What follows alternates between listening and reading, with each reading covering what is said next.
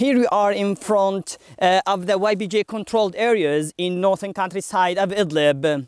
Of course, as we know that in the 20th of the last month, the Olive Branch military operation against YPG militant groups has started to liberate this area from these militant groups. Of course, a lot of people here in the western countryside of Aleppo and the northern countryside of Idlib, as well as the people in northern countryside of Aleppo, are happy for this operation to liberate them from the exploitation of YPG militant groups that are in Afrin.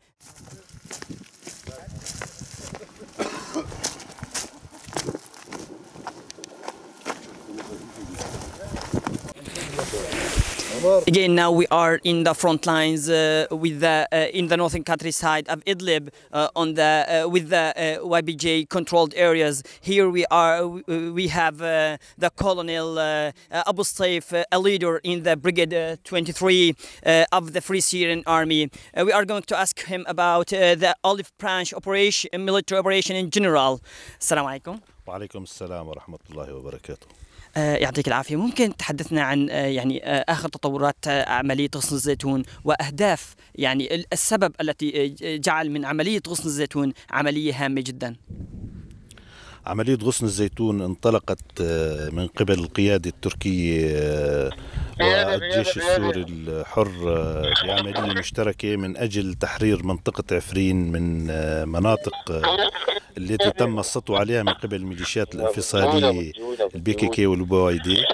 هاي المنظمات الانفصالية أو الميليشيات الانفصالية تقدمت على هذه المناطق بأوامر وتعليمات خارجية بغية تهديد الأمن والسلم للمنطقة بشكل عام وتهديد الأمن والسلم داخل الأراضي التركية، لأنه صارت تنتقل مجموعات من قبل هذه الميليشيات لداخل الأراضي التركية وتنفيذ أعمال إرهابية بالداخل التركي.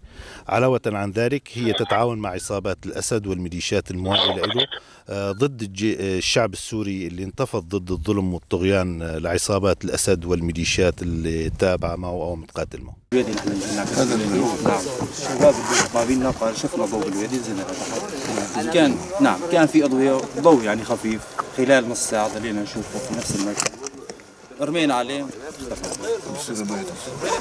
رمايات يعني بال 23 من عندنا نعم بالضبط عند شيف البرج من طرف البرج تماما. نعم من طرف البرج نعم مو من قلب البرج عم برمي من طرف البرج عليه. أنا كقائد كتيبة مدفعية بالفرقة 23 طبعا الأوامر من التوجيهات من العقيد الطيار حسن رجوب قائد العام للفرقة 23 وقائد عمليات حلب. نقوم الآن باستطلاع أهداف المراد تدميرها، طبعا الأهداف عسكرية بحتة، المراد تدميرها وذلك لإنشاء لائحة رمي للتعامل مع الأهداف محضرة، وقادرين أيضا بالوسائط الموجودة بالكتيبة المدفعية من راجمات وهاوينات التعامل مع أهداف غير محضرة إذا ظهرت لنا أثناء العمل. هل يحدث رمايات من قبل عصابات YPG تجاه المدنيين الموجودين هنا في ريف إدلب الشمالي؟ طبعا الإرهابيين يمكن أن يحصل من عندهم أي شيء لأنه هو إرهابي، ممكن يقوم قصف أو ممكن أن يضرب قذائف هاون.